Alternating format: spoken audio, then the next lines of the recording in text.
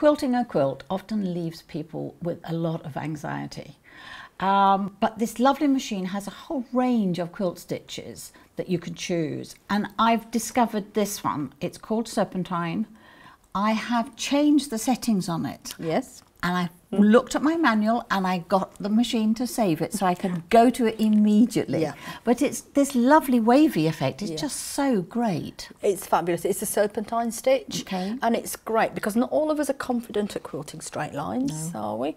And this, again, it's great for borders if you want to fill spaces in. And again, we find it back in the quilt section again. So we're looking back in the quilt section and we're stitch number 20. Mm-hmm. So Yes, we I can just remember go that. and select.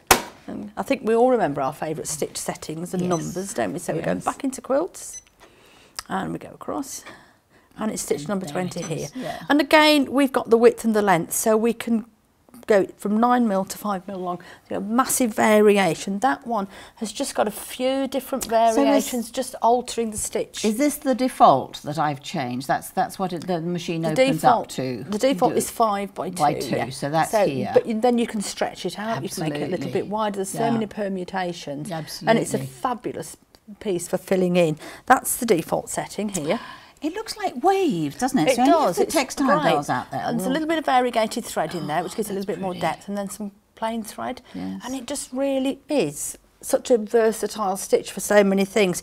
This is a little piece I did as well, because we quite like using fancy stitches on our binding at times, don't we? Absolutely. So again, we've just run some lines down here, and I've altered the settings so it just sits nicely on the binding and holds it all together for us.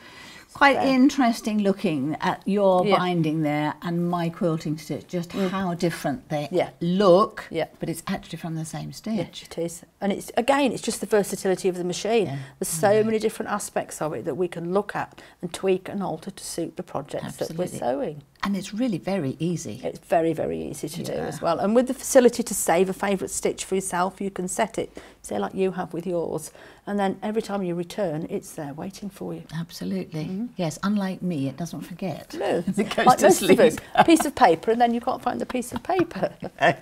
I know. Well, Jane, and I hope that that will help you finish a lot of your quilts, both with the binding and with the quilting stitch, from the same stitch.